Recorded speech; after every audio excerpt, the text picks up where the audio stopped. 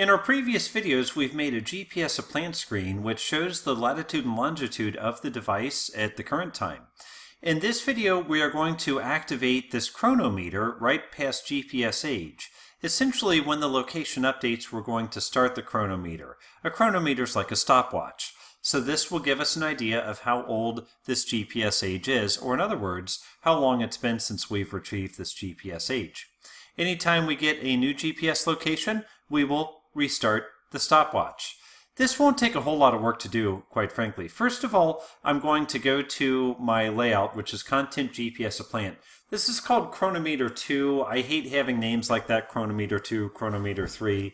So I'm going to call it Chrono GPS, just something that I can remember.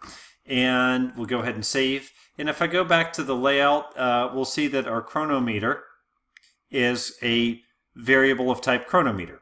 So this gives me enough information to go to my GPS plant screen, just one moment, and use butter knife to get access to that chronometer.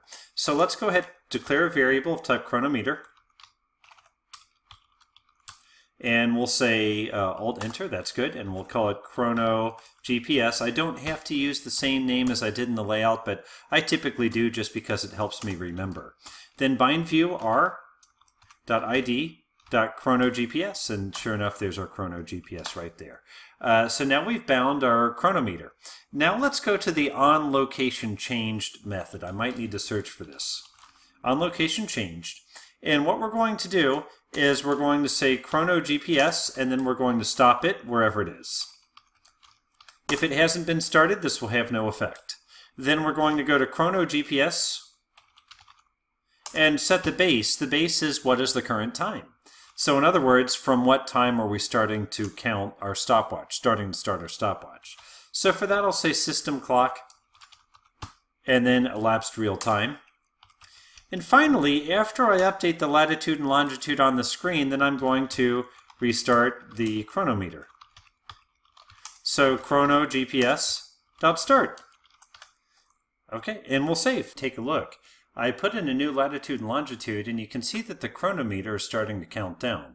Let's go ahead and push yet another latitude and longitude. This time we'll make it 12 for latitude, minus 12 for latitude, and 62 for longitude. Note the GPS age right now is 37, and then I'm simply going to hit send, and we'll give it a moment. We'll come back here. I might pause the video for a moment as we wait for a minute to elapse, because remember, it takes about a minute, given that that's the interval that we used.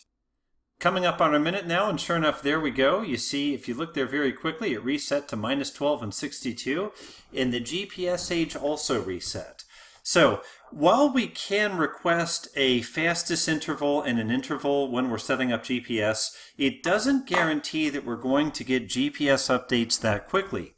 I found a lot of times when I was traveling that it might take a little bit longer for the phone to get a GPS location if I had moved location significantly.